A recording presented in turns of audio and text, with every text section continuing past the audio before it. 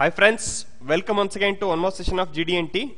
In this session we are going to discuss regarding datum target symbol, the mostly asked question in interviews. In most of the time they are going to ask a question on datum target symbol. This is one of the important topic. What are the differences between datum target symbol and then datum feature symbol?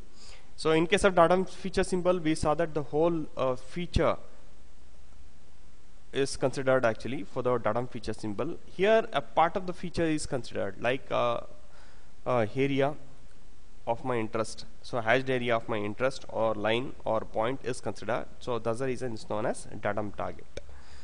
So how do we represent this? Here it basically consists of a circle which is divided into two different holes, horizontally by a horizontal line. The upper of indicates the size of the area. The lower half indicates a letter, alphabet letter, which indicates the datum, and then followed by a target number. We can see those things here. So there is a circle which is divided into two different halves, upper half and then lower half. Lower half consists of a alphabet letter indicating datum, and then number which indicates target number. So a radial line is attached to the datum points to datum target points or datum target line or datum target area. So a radial line is basically attached for the representation purpose. So that targets to the datum. You can observe here.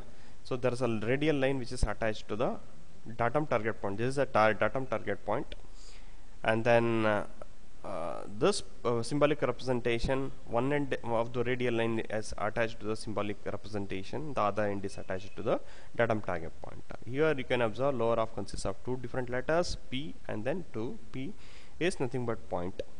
It indicates the datum, and then this number indicates datum target number. So size and shape of the target area is entered in the upper half area, or it has to be left blank. If you don't have enough space there, then it can be placed outside by using an arrow.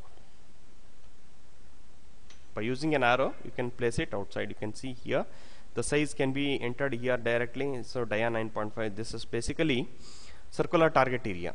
The size of the circular target area is 9.5 dia. If you don't have space, with the help of an arrow, place it outside, or if you have space, place it inside. So this is rectangular target area. So with the arrow it is mentioned here. So square target area, that with the symbol it is entered here.